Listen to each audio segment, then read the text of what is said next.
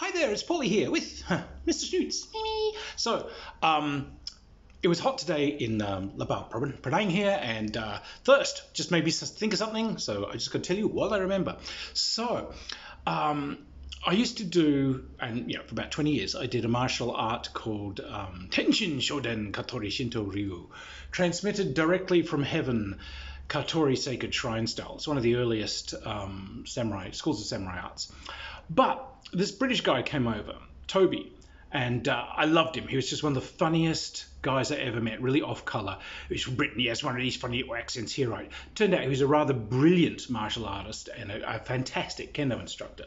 But his kids, now this guy was one hell of a dad. Now, where we were doing Katori, it was an old Scouts hall that we kind of rented, and the Scouts really didn't use it anymore. So it was the main hall that's the dojo, and there was this room out the back, and for some reason there was like a line of lockers and a door that went through to this other room, and it was just junk storage. It was just crap. But there was no back to the lockers.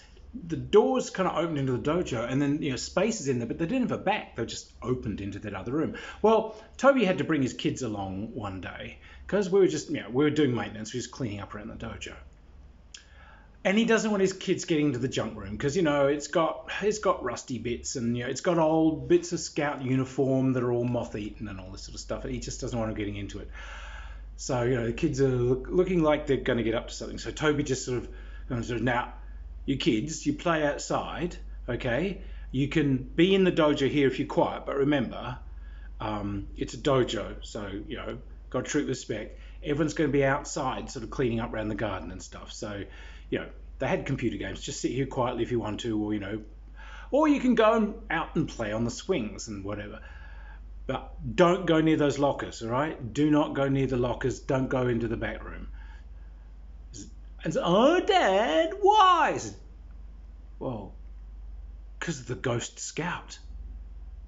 And the kids said, what? I said, yeah. Haven't you kids heard about a ghost scout here? I says, oh, see, this place, the scouts would go off on like long camping trips, but there was one kid, and he decided he was going to wag the trip. He turned up, but then he just decided he'd let the others go, and then he was just going to go home. But they locked the doors while he was hiding in here, and he couldn't get out in the hot, dry summer, and he just couldn't get anything to drink, and he just died of thirst. And just kind of, by the time they came back 2 months later, he was just mummified, lying in that back room there. But that's why we don't practice here at night. Okay, why not? 'Cause if you listen really carefully, you can hear the voice of the ghost scout. It's like, so thirsty. So thirsty. The kids are like, all right. So we go outside, and Toby knows they're going to try and get in that back room. So he goes round the outside and gets in through a back door, and he just finds this old scout hat, which he claps under his head. So the kid's talking back and forth, and is anyone watching? Is anyone watching?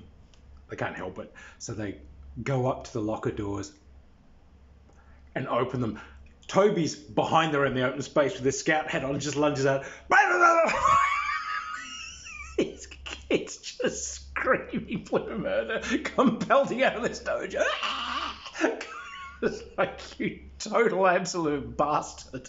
Oh, it's beautiful to see. Oh, I love it. I love it. I love it. Yeah, very, very funny guy, and I'll love him forever. Anyway, just thought I'd share that one. Cheers.